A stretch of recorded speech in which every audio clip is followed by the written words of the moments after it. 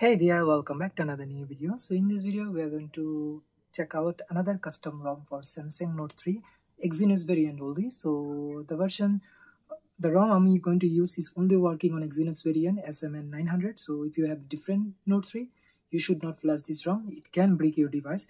So this is an Exynos variant device, and I have reviewed like Android 11 based ROM for this device, and also I have reviewed the stock firmware of this device. Both of them are garbage. So this actually is a ViperOS based on Android 7.1, which is actually really good ROM for this device.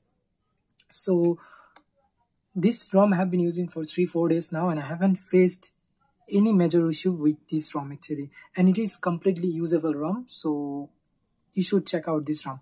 So let's go and see first what's going on with this device. So it's based on Android 7.1.2, as you can see, and you can see that SM-N900 is a model number, so it's only working on SM-N900 only, and the security patch level is December 5, 2018, and it's a very old ROM. As I said, it's based on Android 7.1.2, and there are not really much ROM available for this device. I'm really looking for a ROM based on Android 10 for this device, but it's really hard to find a usable ROM for this device actually. So, and the link of the most of the ROMs available online are already expired, so you can't really download most of the ROMs. But yet we have a ROM which actually working perfectly fine, I can say. And let's go and check out what's going on. So basically this ROM doesn't come with G apps, so you have to install it separately, and I will put the link of the G apps and also for the ROM in the description below. You can download it from there and flash it. Flashing process is very easy. Just wipe the device and also format it and just install the ROM and the G apps. And I did not install Magisk here. You can install Magisk on this ROM too. So sometime if you install Magisk, the device may not boot. Sometimes it happens in custom ROMs, but you can try. So another thing about problem of this ROM actually doesn't come with any kind of camera application, and I have downloaded Open Camera directly from Play Store, which is working just fine, and like you can take photos and videos without any issue using this camera app. And also I have installed a Gcam here, which I have downloaded from website directly, and you can take amazing photos with Gcam, but there is you can't take videos using Gcam because it will crash the application. Rather than that, everything is working just fine. And if I go to setting option, if you go to like more option, NFC is working just fine. If you go to tethering and hotspot, you can share 5 GHz band Wi-Fi band, as you can see here, which is really nice actually. And also like the network is working just fine. As you can see here, I'm connected to network, and the network did not drop actually. Last time when I was using the ROM, it was dropping the network, but this ROM I haven't faced any kind of issue. And if you are looking for customization is also available in this ROM. So if you go to Venom, there are a lot of things you can do, like logo, quick settings, and every little tweak you want to do, you can do actually.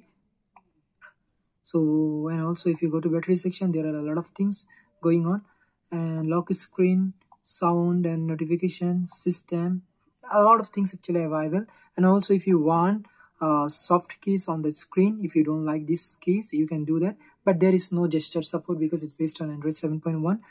At least you need Android 10 ROM. So I'm looking actually Android 10 based ROM for this device, and if I get one, I will be uploading the reviews for that ROM too. I'm looking for it. And also you have theme section here, as this device actually having an AMOLED panel, so you can use dark mode, which is completely dark here, not grayish dark, so it's completely dark. So it's quite good actually, it's getting this. And also you can choose the accent color according to your liking, red, blue or whatever, and everything is working just fine here. And also the Wi-Fi, Bluetooth, and the data connection is working just fine. One of the beauty of this RAM actually is that it uses very less RAM. As you can see here, currently 2 GB of the RAM is free out of 2.7, so it's quite nice actually. And there is no bloatware with this ROM. So if you want G apps, you can install it. If you don't want, you just can install like third-party app store to download application. But yet you can install GFs too. It's up to your liking. And also the battery actually is doing pretty well in this ROM. As I said in my previous reviews, the battery here actually is not really great in my device. The battery is faulty. As you can see here, I have connected the charger because it can die any moment. But when I fully charged this device and kept it for 3-4 days, the device did not use much battery. Actually, it reduced only 3 or 4% maybe within 3-4 days. So standby time is really amazing on this device.